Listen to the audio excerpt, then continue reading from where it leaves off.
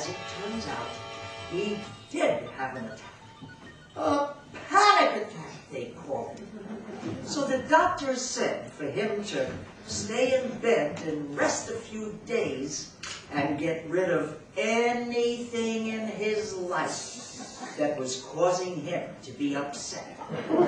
So we figured the only thing to do was to have him stay with us. You know that song, "Over the river and through the woods to grandmother's house we go"? Such a happy song, isn't it? Those people going to see their grandparents. They're singing, they're dancing. So, I got you a mess card. 7:30, St. Anne's, a week from Tuesday. They're gonna have to name this church after me pretty soon. Who starred with Grace Kelly in High Noon? Oh, that is a nice one. That actor. Right, the one with the ears. Oh, I always liked him. That's right. Go again. Wait, Gramps? That's what it says on the back of the card? The one with the ears? Nah, but I know who they mean. But they have to tell you who they mean. That's the whole point of the game. That's how we play. That's the whole point. The rules are right here.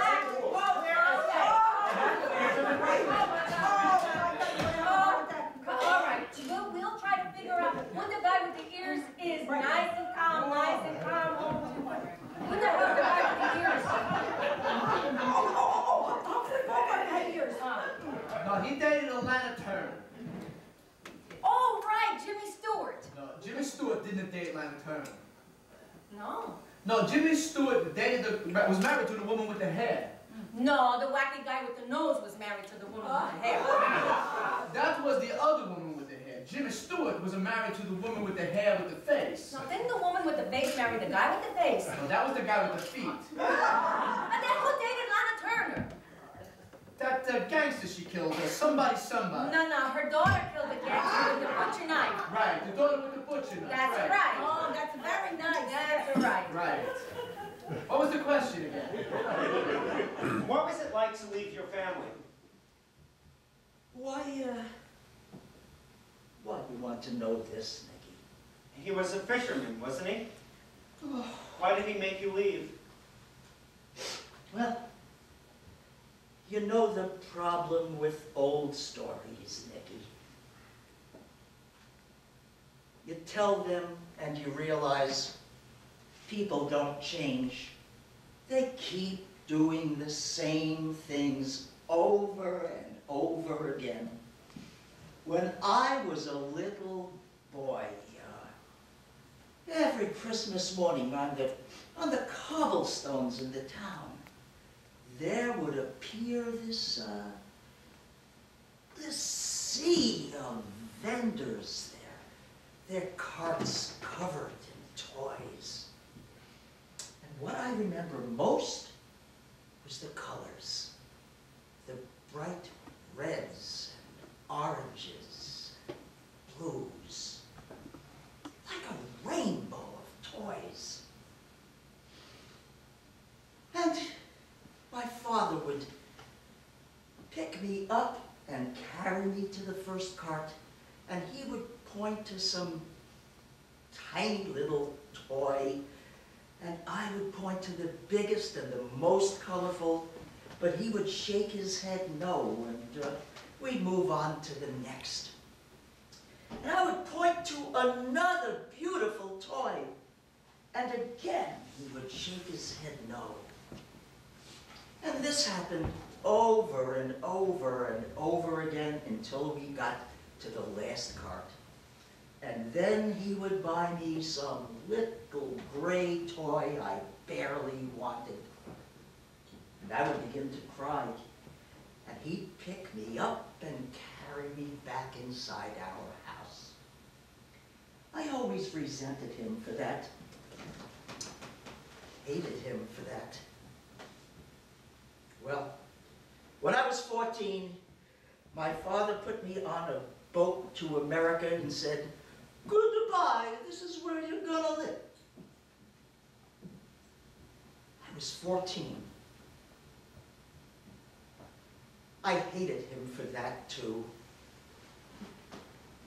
Not long after that, my father got caught up in a fishing net they were throwing in the water. He hit his head on the side of the boat, and they never found him. Exactly 8 years after my father sent me away, I returned to my hometown so that my mother and my sisters could meet my new family. It was during the holidays, and on Christmas morning, I picked your mother up in my arms and I carried her outside. And there they were, all those vendors, like they never left, with their blue and red and beautiful toys. And your mother would point to the brightest and the prettiest. And every one she pointed at, I bought for her.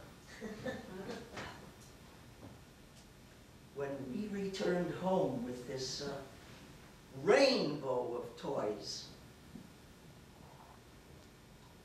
my mother took one look and she said, "That's what your father wished he could do for you."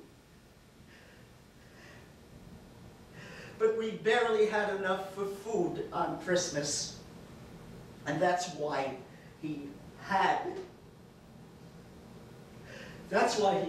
to send you away, so that you could make for yourself a life that he could never hope to give to you. I always thought that my father was a bastard who wouldn't give me anything. As it turns out, he was giving me everything he had. You're going away, Nicky. You're leaving, aren't you? When I wake up each morning, that I forget that I'm sick. It's like a little gift I get at the start of each day. That night, I told my Emma. The first time I cried was when she began to cry. I made a promise not to tell anyone. That's my job. It would be so selfish of me to tell them. So selfish. But when you get to be my age, you realize what matters is family. What matters is family. What's in Seattle? Just some job. Your grandfather has something to tell you. Emma. No. He has to tell you, Nicky. What is it? Gramps, is something wrong? Nicky, what I have to say, what I have to tell you. But remember the other day when I was telling you I was remembering your Uncle Nicky?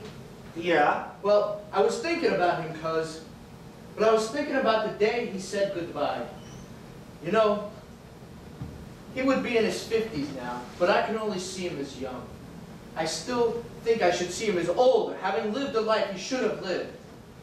I can just see him as this young, perfect man in his uniform, waving goodbye. And I knew how dangerous career was, Nicky. I knew. And still, I just stood there and I waved goodbye. But inside, I was hoping, wishing so hard that I could think of something to say or do, anything at all that would make him stay. Well, there was nothing, Nicky. Nothing. And now you're leaving, Nicky. And Nicky, let me ask you a question. And tell me the truth, Nicky. Tell me the truth. I will. Okay. The other day, when you had your attack and you were yelling, you said something about finding about who you are, what your life was about. Oh, Gramps, I was upset then. I didn't mean what I was saying. Nicky, the one thing I know is when people get upset, that's when they mean the things they say. What did you mean by that? I don't know. I guess it's My whole life I've spent here with you guys. And it's been wonderful. I mean, it's all been wonderful, and I am grateful. But I just don't need it anymore. I'm sorry if that sounds selfish, but I just don't. There's a real opportunity for me in Seattle, a chance for me to make my life something of my own doing. So Seattle then, this is not just about a job. This is something you feel you have to do to make your life, to be happy. Yes. I'm sorry, but yes. And you know this. You know this as much as you know anything.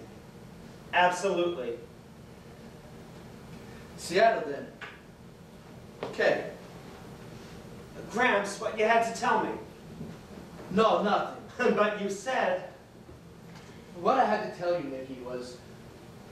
What I had to say is I will always be with you. So you be good. I caught my flight, and 6 hours later I was in Seattle. My new life. And 2 days later, a 15-pound lasagna arrived for me in the mail. My new job, loved it. More responsibility, so more challenging. And within a few weeks, I was dating this girl from the accounting office named Teresa. And I knew right away she was something special.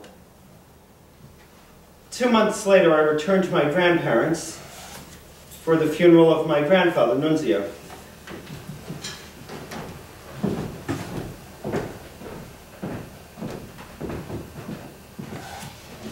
He died from prostate cancer, which had spread into his liver and kidneys. My grandmother told me that they had known about this before I moved, but they didn't feel it was appropriate to burden me with it. Burden me? How could they have said nothing? Nothing at all. I mean, if they had said something, no question, I would have stayed. A couple of years after Nicholas left, my Frank, my baby, passed on.